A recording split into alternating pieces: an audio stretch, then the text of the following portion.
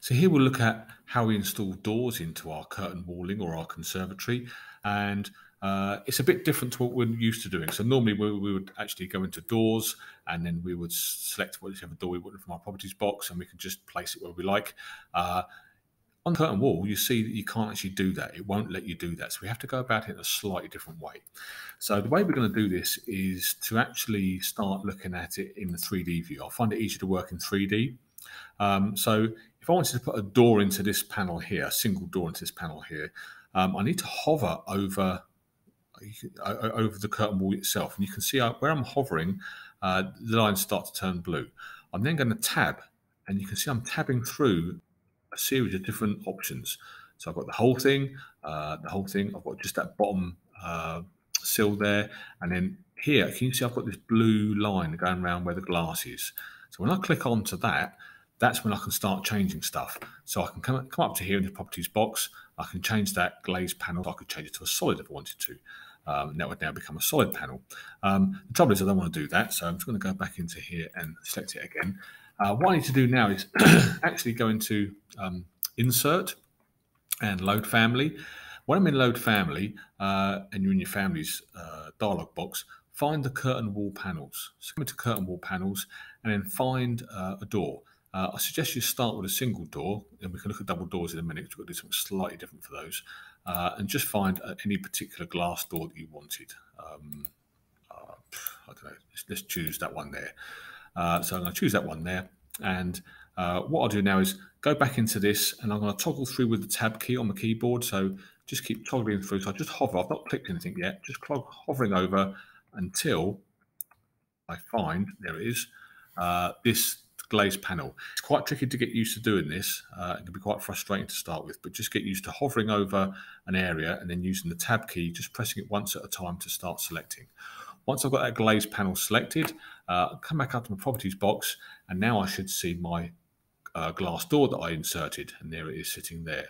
So I'll click onto that, and that now changed it into a door. It's changed that glass panel into a door. The other problem I've got here is I've got this sill. I need to get rid of that because I don't want to be tripping over it. So I can unclick it and then just hit delete. That now brings that door down to the bottom. If you don't want that, we can just undo that using the undo button. So that's how you put a single door. And to put a pair of doors in, it's slightly different. So I'm just going to get rid of that door and get rid of that panel. So I'm just using the undo key on that. So if I wanted a pair of doors in here, I've got to do it slightly different, because if I was just to do what I did then and insert a pair of doors, the pair of doors would be between these two mullions here. I don't want that. I want them to be between these two outer mullions going right way across here. So the first thing I'm going to do is get rid of this center one. So that one there, unclick it and hit delete.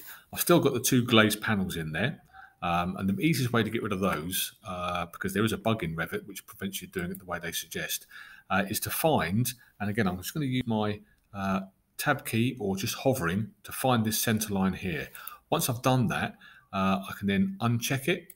So there, and I'm now going to drag it all the way out the way. So it's now to one side. It can be to this side or it can be over to that side. Doesn't matter which one it is. So now when I go back into my 3D view, it's just one panel. There's one panel in there and there's nothing down the middle. With that then, again, I can hover and I can tab over the top until I get to my glazed panel. There it is. I'm going to go into Insert and Load Family. And this time I'm going to select a double pair of doors. And I'm probably going to go for this one here because it's got a frame around the outside of it as well. So I'm going to choose those and go back into this drawing over here because we've been out of it. So tab through until I get my glazed panel again. I'm struggling on this one. There it is. So with my glazed panel now selected, you can see it's all in blue.